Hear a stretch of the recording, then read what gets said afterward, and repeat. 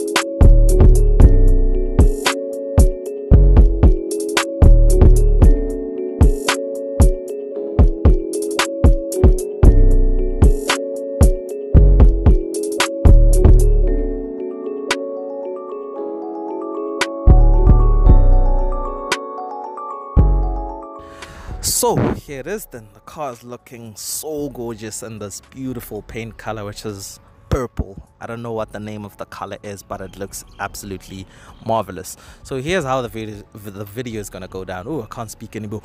But first, I'm gonna run you guys through the features of the R-line, features that come with the R-line, both on the exterior and interior. Then we're gonna go for a drive. Then I'm gonna give you my verdict about this car, what I think. So the R-line features on the exterior, which is where we are right now, obviously. On the front, you have a much more aggressive and deeper front bumper. It has all these fins down here. It has these gloss black touches. It looks sportier, and you also have an R badge right here, which is very interesting. It doesn't say R-line, it says R. I'm not sure about that, but hey, so it looks cooler, it looks more aggressive. This one has the upgraded 17-inch wheels. The R-line comes with its own specific wheels, but those are actually 16 inches. These upgraded on top of those. You have a little R badge right here on the front fender, which looks really, really cool. The R-line has more aggressive and protruding side skirts for that sporty look, of course.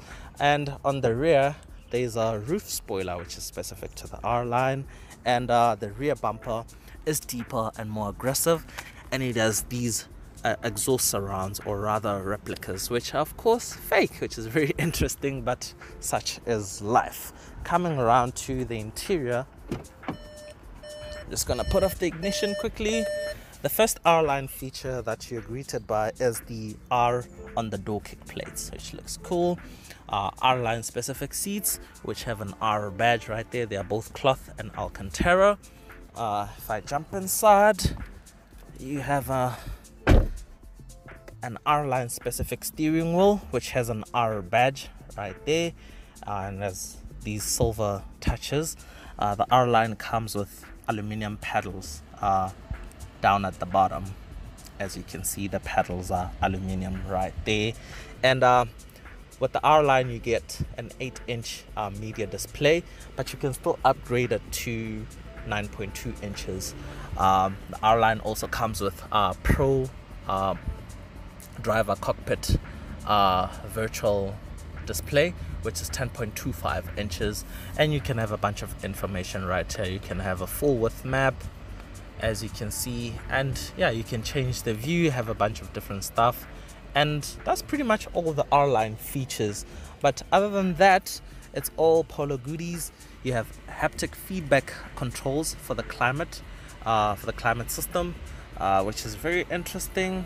So you just slide your finger right here to, well, you slide it left to lower the temperature, you slide it right to increase the temperature. It doesn't work as intuitive as physical buttons, but it's not that of a big deal. It works well, pretty much. There's Apple CarPlay and Android Auto right here on App Connect, which is where you get your Apple CarPlay and so on. But yeah, all the goodies and so on. This one is spec'd with the optional Beats audio system, which sounds really good. But yeah, it also has keyless entry, as you can see with this engine start-stop button. I just want us to check out the engine quickly, and then we can head out for a drive. So I'm gonna open that. So if I come around this side, ooh, please tell me there's a gas thread. I doubt it does, but I know I might have to hold the bonnet up. Ooh, and it's a bit heavy. So this is the powertrain. It's a 1 liter 3-cylinder, which is pushing about 85 kilowatts. That is about 110 horsepower. It's front wheel drive, of course. The R-line comes as standard with the DSG system, so you can't get the R-line in manual, which is very interesting. So that's another R-line feature. You get DSG as standard. But yeah, a lot of pulling power, a very efficient powertrain. But yeah, that's pretty much it with the R-line features. I think right now we can actually go for a drive.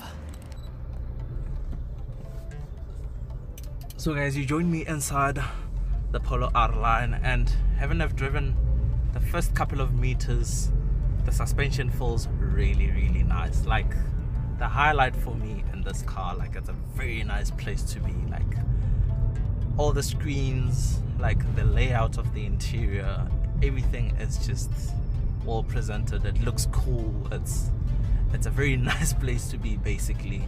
And yeah, the suspension it's well dampened. Like, it's very comfortable.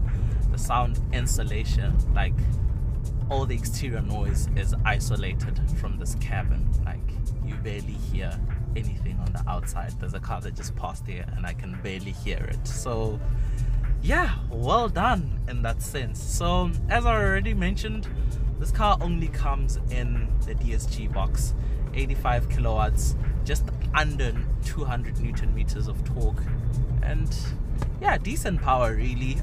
It works really well with this gearbox, because this gearbox is so good. It's a double clutch. It's so good, so it makes the car feel a lot faster than it actually is for the power that it offers. So it's easy to overtake in this car. It's easy to drive like a lunatic and so on. So when the car is in drive, you just flick the gear lever back once to engage sport, and it downshifts for you. It holds the revs even longer. So let's feel some acceleration. Accelerates really well, push it into a corner, handles really well. So yeah, you can really enjoy exploiting this car. It's a very fun car to be in. I'm gonna put it back into drive for some better fuel economy and stuff. So yeah, I feel like both the Polo and the Golf are growing, since the Golf is now in a different spectrum price wise, which is the same case for the Polo too. There's a gap that the Polo needs to fill. The Golf is getting way more expensive, and so there's a more open space for the Polo to sneak in, which is where the interior and stuff needs to be upgraded. The interior quality is still below that of the Golf. Like, the door cards, for example, are still made out of plastic, whereas the Golf up here on the door cards has soft touch material. Same applies to the front fascia of the dashboard. Actually, they've actually put soft touch in the front fascia. I went on a drive in the 2019 standard Polo, and the front fascia of the dashboard was hard plastic, and now I noticed this one has soft touch, which is really cool to see. They only left out the top of the door cards.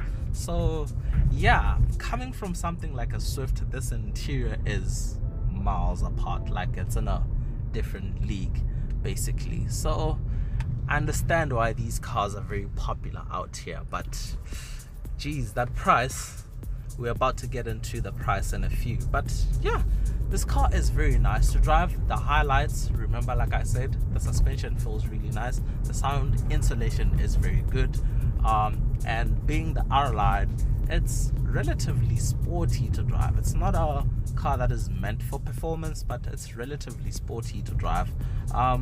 Yeah, you have all the niceties in here, like adaptive cruise control with the speed limiter feature and so on. This one has the Beats audio system, so you can really enjoy your music, be relaxed, go on a long cruise and so on. So yeah, very nice car to be in. Ooh, geez, average fuel consumption 10.5 liters per 100 kilometers. Hey, I don't know how you got to that, but yeah. So guys, this is probably a weird angle and switch of locations, but we're still in the same location. Something interesting came to my mind while I was trying to fathom the price of this car.